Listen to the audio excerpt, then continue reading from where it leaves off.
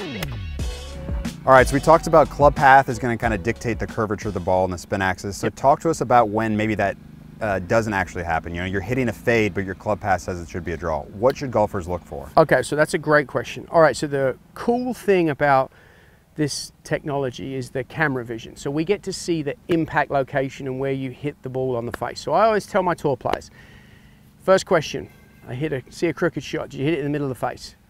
No, it was on the toe. Okay, well you need to throw that out because there's a thing called gear effect. Next shot, where'd you hit that one? Oh, slightly in the heel. Okay, we need to throw that out because this is the sort of conundrum we face as coaches.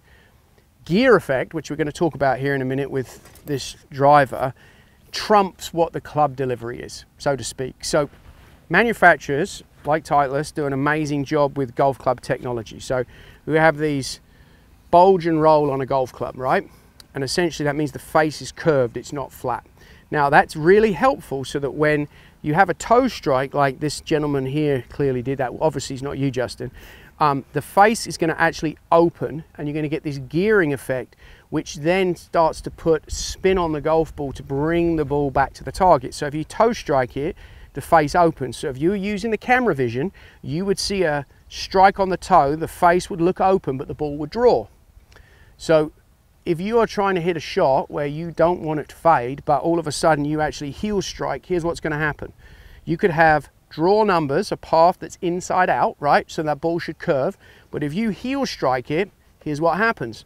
The face, you strike in the heel, the face closes. So now the ball's going to start left, but then the gear effect creates a cut. So people say, well, how do I hit a fade with a path number on the machine? The machine's wrong. No, no, no, no.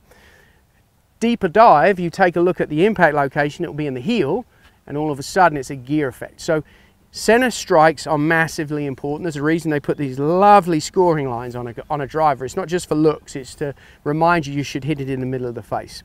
So the data we get on any device, and Rapsodo gives you a number, it's contingent that you've hit it in the center of the face. If you haven't hit it in the center of the face, gear effect takes over, and you can get some numbers that don't make sense. So that's where the camera technology is so helpful, because you can validate where did you hit it on the face. And most people, especially the golfers that aren't quite as skilled, don't quite have a great sense of where they hit it on the face. But as you start to learn, it can be helpful. Now, one other thing, let's say you're somebody who has an outside-in path very consistently and you struggle to draw the ball, but you know on your golf course there's a couple of holes, you have to draw it.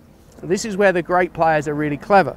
They will intentionally toe strike shots to use the gear effect to be able to draw the ball. So that's a mechanism tour players use all the time, so they don't deviate on their baseline pattern, but they have the ability to still shot make. So then they use the technology to their advantage.